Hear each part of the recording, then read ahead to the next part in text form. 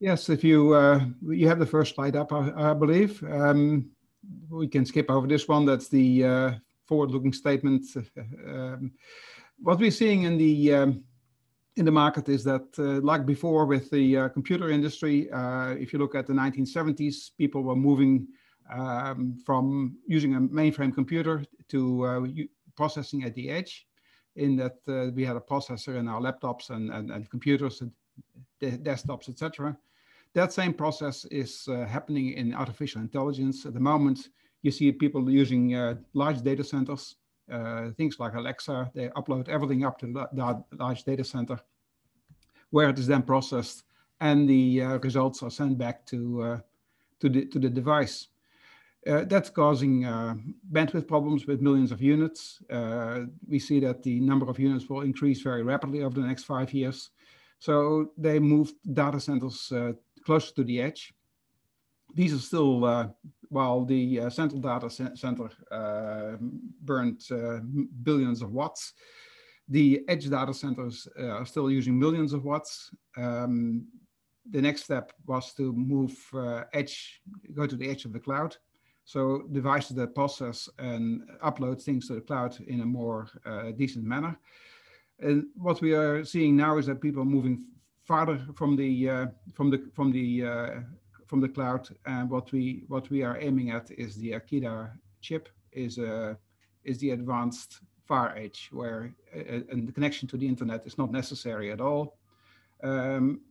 Beneficial AI is an important part of our mission. The machines we are looking at is like medical applications, breath analyzers for COVID, for instance, sensory perception of all kinds, and we can do this at a very high speed and at extremely low power consumptions. So next slide, please. We see that the number of connections that are making use of the internet, if you project forward what is happening today in 2021, you see that there is about 11 billion devices connected to the internet, and 23 billion or 10 billion individual users. Now, you see an escalation of that in the next 5 years, that over 40 billion connections to the internet will cause bandwidth problems that can be averted by using the Akida chip. The Akida chip does all the processing on the device, on the edge, doesn't need an internet connection, runs at low power, and is extremely small and light. So you go to the next slide, please. So we currently have the Akida chip in production. The first production chips will arrive at the end of August and will be delivered to customers by the end of this year. We have 4 paths to revenue. That's the first one is to sell IP. We have 1 IP license at the moment, where IP is delivered as a black box. It is encrypted. It's dropped onto a customer's chip, and they connect it up to that bus, and they can use it as if it's a chip. The second path is of course chip sales. We also do module sales, which is where we're expecting our first revenue. And the fourth path to revenue is the royalties we are receiving after an IP sale. So after the customer has integrated the IP on their own chip, they will have to go through a period of development and testing. And once they integrate the product, release the product and start manufacturing the product, they will start paying royalties to BrainChip. So the sort of products that we see that BrainChip is going to be used in is, for instance, in cars, not only in self-driving cars, but also to improve the driver experience. Looking back at the driver, for instance, to identify the driver, to also adjust the environment of the car to the driver's preferences, and to see if the driver is authorized to drive this car. We can also listen to the engine and give the driver feedback on preventative maintenance. Self-driving cars is, of course, we do a project with LiDAR to identify objects in 3D space. Home appliances, a very important market. We envision, for instance, a fridge that is equipped with Akida to do the analysis, and an odor sensor that will be able to detect if any food is off in the fridge and what it is. Electronic doorbells, there is really thousands of applications. Next slide, please. So if we're looking at the overview of the competitive market, the BrainChip Akida 1000 is our current chip. The other two chips in the same sort of technology space are the IBM True North chip. The IBM True North chip is huge. It's far larger than the Akida chip. It supports 1 million neurons. We support 1.2 million neurons. The True North chip does not have on-chip learning. It is not compatible with the standard sort of programming language that everybody is using, or programming environment, which is TensorFlow and Python. You have to learn a new language to use the True North chip. It cannot stand alone because it does not have a processing core, and it does not have on-chip convolution, which means that existing CNN networks that people have already invested money in cannot run on the IBM True North, but can run on the Akida chip. And we have proven that. So the Intel Low-E chip is also in the same space. It's also a neuromorphic chip. Their on-chip learning capability is programmable, so you have to write your own program to get it to learn. The environment is the neural engineering framework, which is again, a new environment, a new language to learn. It doesn't do standalone, and it doesn't have on-chip convolution. So then there is a whole range of other, what you would call co-processors, such as the Coral TPU and the NVIDIA chip. These are all what I would class together as deep learning accelerators. The deep learning accelerators are compatible with TensorFlow because TensorFlow was designed for these things. But they are burning up to 1,000 times more power than the Akida chip. They are math chips, which means that they only accelerate the math for a neural network. So your neural network still runs on your CPU. And they do not have a standalone. They need to work with a CPU, and there is no convolution. You need to run convolution on your CPU.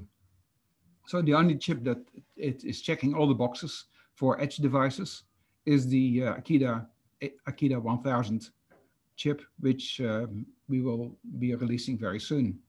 We already have done engineering samples, so the design of a chip is largely de-risked. The engineering samples work very well, so that's why we moved forward into production. Next slide, please. So I touched a little bit on the applications. Security is an obvious one. Not only can we build this technology into cameras, and then the cameras don't need to transmit images back to the large computer. All they need to transmit is whether a security breach has occurred. All the processing is done on Akida. Person recognition is something we do very well.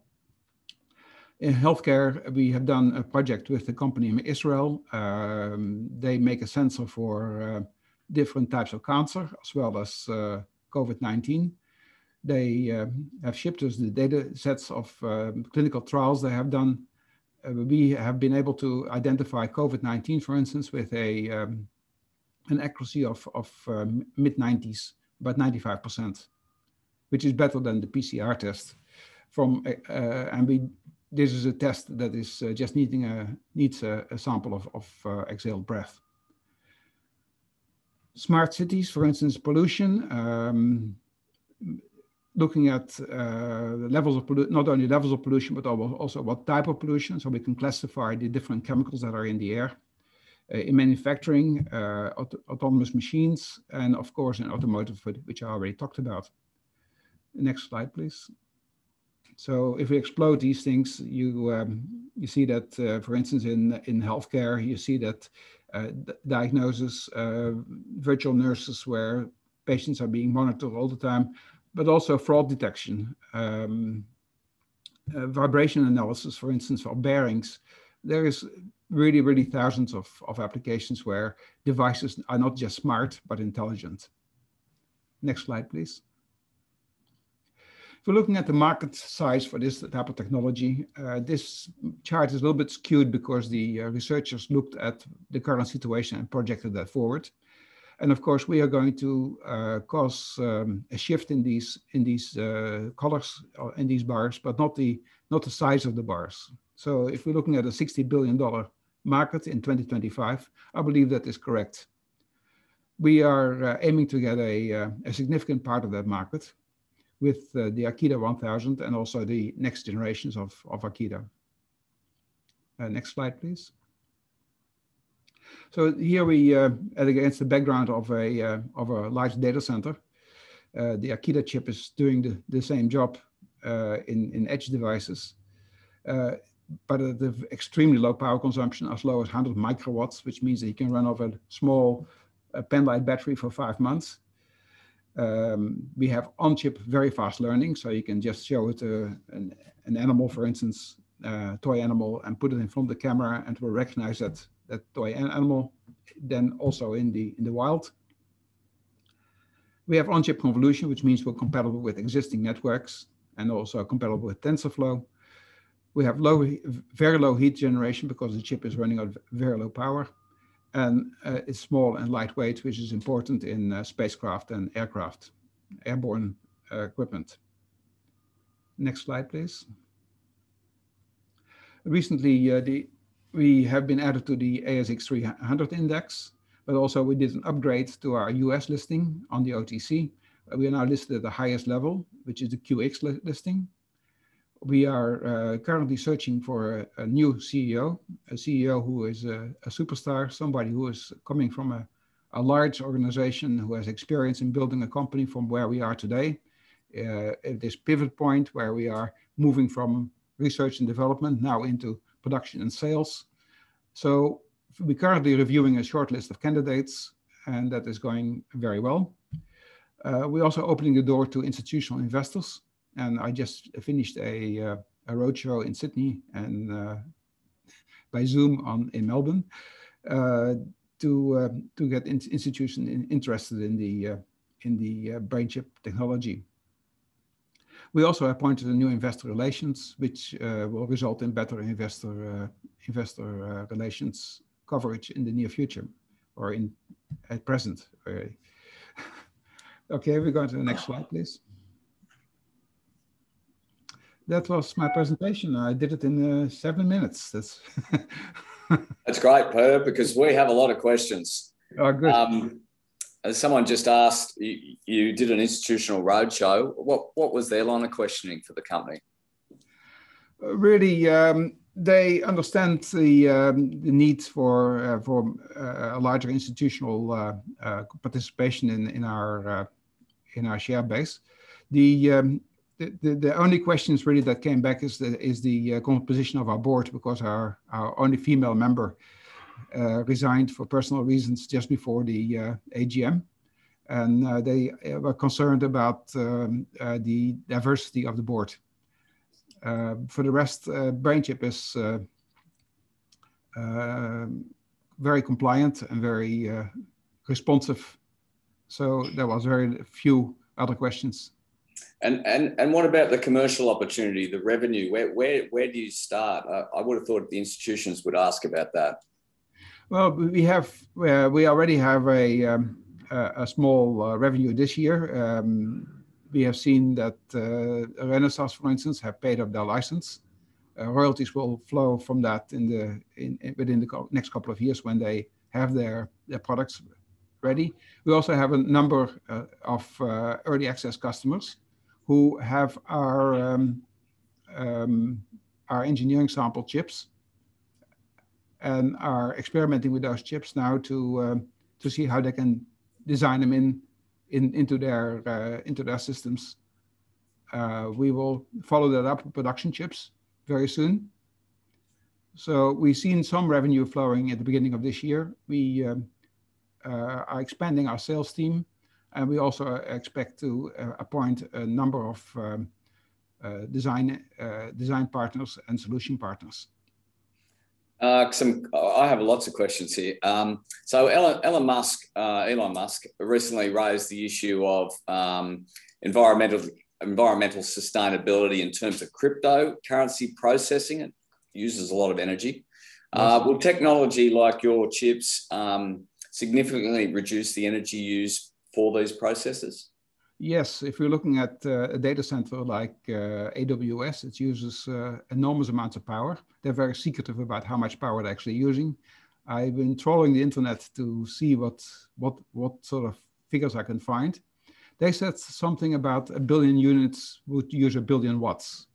So if you look at the Akida chip running at somewhere between 100 to 300 100 microwatt to 300 milliwatt, we would make at an average a 97% savings of energy for the same result. Okay, and so how does your product stack up against a company like Axe and some of the other competitors out there? Yeah, I had a slide there with the competitors, the main competitors in it. A lot of people are building chips for data centers. That's where the immediate cash has been in the past 5 years. In the next 5 years, you see a shift happening away from the data centers into edge devices, just like it has happened in computers back in the 1970s. That shift is enabled by the Akida chip. So that's where we're expecting to see a revenue. And there's been a significant shortage of chip manufacturing capacity out of China, particularly in automobiles. Is that affected BrainChip's ability to deliver? Not at all. We have an excellent relationship with Socionext in Japan. Socionext is the second largest manufacturer of chips in the world. It's Fujitsu.